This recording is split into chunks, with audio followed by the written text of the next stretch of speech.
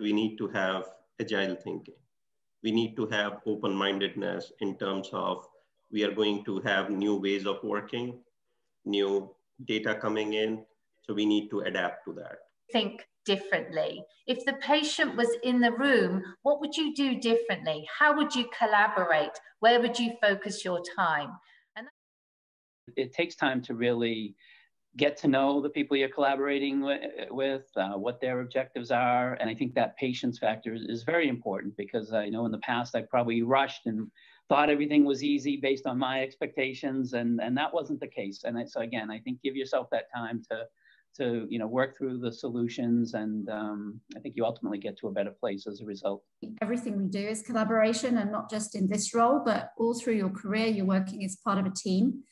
And what evolves as you progress through the grades and through the different job levels is really the breadth of the collaboration, I would say.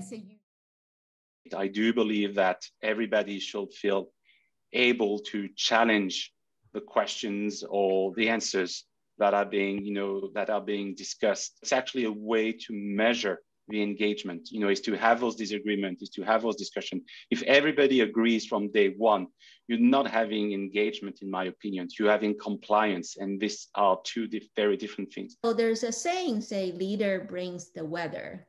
And as leader, we need to exhibit the behavior and show up positive, and show up and bring people together.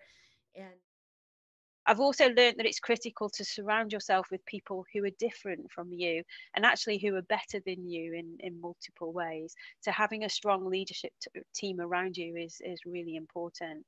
Our job is to make sure that those who do that work, they are engaged, they're happy, they're delivering the right results as efficiently as they can, saving time or saving money in some way.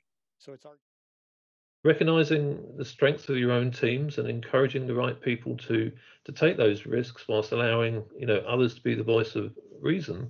And by doing that, you can create a balanced culture of innovation across your team. As a leader, it's important to help encourage your staff to be innovative and take risks and experiment. But it's also important for leaders to have a vision and be able to get people excited about that vision.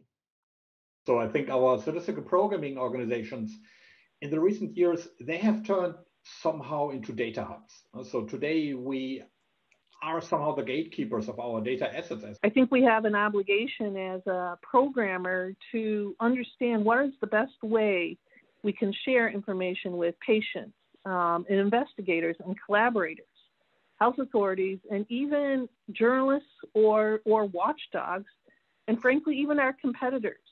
As we figure out how to do that, it will only help science to go faster. And I think it's a glorious time to be a programmer.